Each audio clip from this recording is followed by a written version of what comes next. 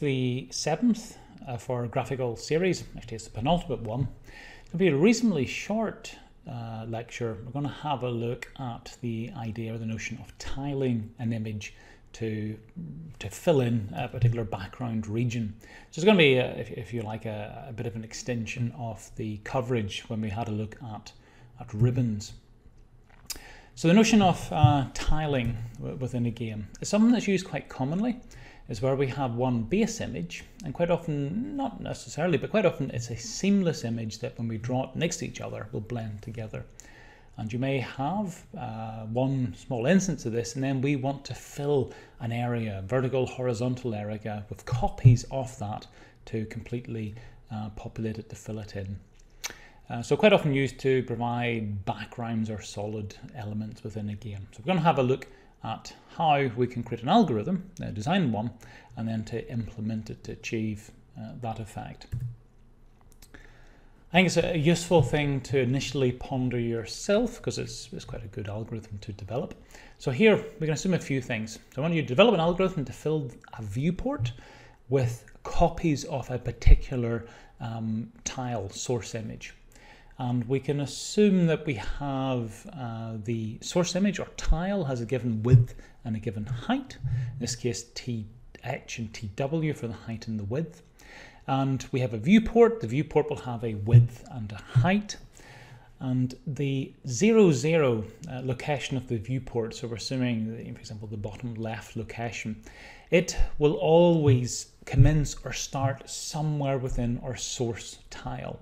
And there we're saying that Vx, Vy is where the viewport starts relative to the tile, the starting location within the tile.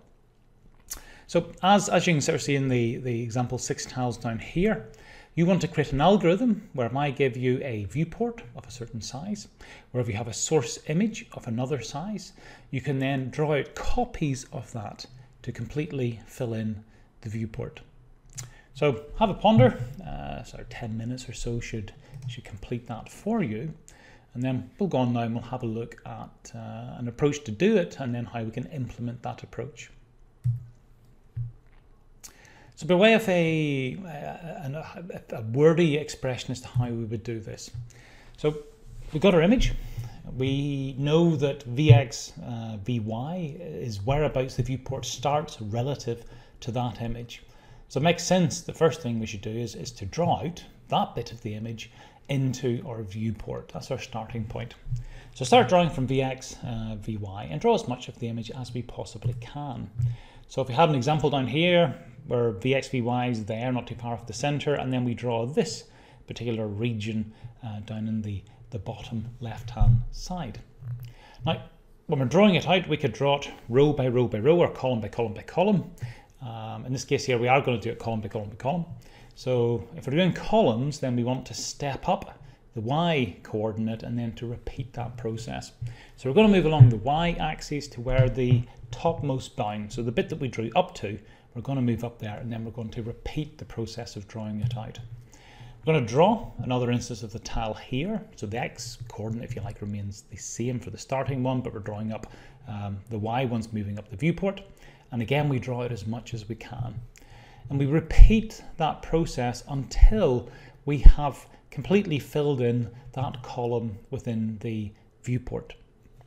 Having done that, we've done one column. Now we can go on to the next column. So we go back down to the bottom. We're starting on a y location down again at the bottom, but we're moving along the x-axis of our viewport now as to or move it along to a location we finished off drawing from the previous column. And we do exactly the same set of steps here. So we are drawing up a full column. In this case, we've got our ability to draw a full column, to move across, and we just keep repeating that, those two steps until we have completely filled in the whole viewport. So in a wordy form, that's what we want to try to accomplish. If we wanted to look at an implementation of it, we'll do this now. So there's a few variables that we're assuming here. We've got draw x offset and draw y offset. And you'll see that these are relative to the viewport. So they control the position that we are drawing to on the viewport, if you like, the on-screen location. And initially is 0, 0. So we're assuming we're populating our viewport from the bottom left-hand corner. Tile X offset and tile Y offset, they are relative to the tile. So they specify the location within the source tile that we commence our copying from, if you like, the bottom left location relative to the source tile, the source image. And you can see at the start we initialize those to the X and the Y location as to wherever the viewport is relative to our source image. Last two are draw width and draw height. These will be variables we will calculate that tells us how much for the current instance of drawing the tile we can draw along the X and along the Y axis. So these determine how much we draw to make sure that we're populating it, but we're not stepping outside of the bounds of the viewport. Now, given that setup, we can then get into the actual algorithm proper. You can probably, if you think back to the description that we had when we were talking about drawing the column, moving across and drawing the column and repeating this, you can see that there's looping structures within this. In fact, there's two while loops or two main loops. So we can see it over here. So whilst the X offset is less than the width, so in other words, whilst we still have things to draw along the X axis, and a second while loop whilst we have things to draw along the Y axis. So there we'll be drawing a whole column, moving across, whole column, moving across, and repeating that until we've completely filled in the whole viewport based on its width and its height. This bit, draw Y offset equals 0 and tile Y offset, because they are effectively reset for every time we draw a column, this is where we put it in. So they're between the two while loops, and this will just reset the respective tile offset and the viewport offset. Now, the bits inside the while loop, effectively what we want to do there is to calculate for the current tile that we're drawing out just how much of it we can draw. And there's a couple of different scenarios. You can see them down at the bottom.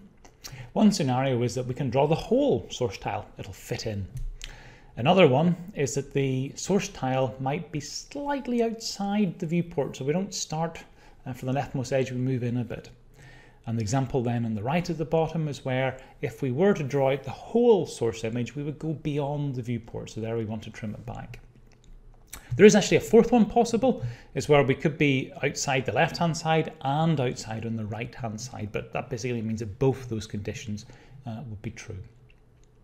So how do we do this, the indicator for these different scenarios? You can see the two lines of code here. Initially, we work out the draw widths. This is how much we can draw, and is equal to the tile width. That's, we're going to draw the whole tile if we can, take away any offset. So initially the offset will be start if we are offset, but then when we go around, we'll be bringing it back again to its 0 for the subsequent columns around it. So this initial one works out just how much of the tile we can draw, either the whole tile or a region of the tile. The if statement that follows after it is the check to see, are we trying to draw beyond the width of the viewport? So if the draw width is greater than the width of the viewport, so the amount we can draw, if it is greater than the amount that we need to draw, taking away the current offset, then we tweak our draw width, so we actually truncate it back so it does fit precisely within it. So that does it for the width. We can do something exactly the same for the height, just looking at the other axes, as was the X as was to Y. And that's the hard work done. Then we effectively draw the things out using those properties. So we're copying a region, potentially all of the source image, or if not a region of the source image, and we're drawing that to a portion or a section of our output viewport. The very final things we have to do is then the stepping process. We've got our while conditions set up, we're selecting how much we can draw. We just need to have the bits that move us through the while and will get us towards our termination conditions. So again, down at the bottom, we've got X's and Y's here. We're assuming the inner while loop was for drawing out the columns. So whenever we get up, we move the Y up by a draw height, and we move our tile offset up by the certain amount that we drew. And if need be, we're iterating or swapping around to the bottom side so we can repeat the draws. And exactly the same principle for the X elements of the viewport and the tile as well. And that's it. That's the complete algorithm in all of its glory. It's reasonably straightforward. Only sort of one main takeaway in this, that okay, images can be tiled to cover a region of the screen. Quite often we want to do that by way of a nice graphical effect, and reasonably simple. The other main approach, didn't really look at it here, is where you have a rectangular grid and you're then sort of drawing out or populating each square within the grid with a different image. Again, that too provides another approach. Next talk, this is going to be the last one in the graphics series. We'll have a look at a few sort of factors to keep in mind as you bring all of these different things together.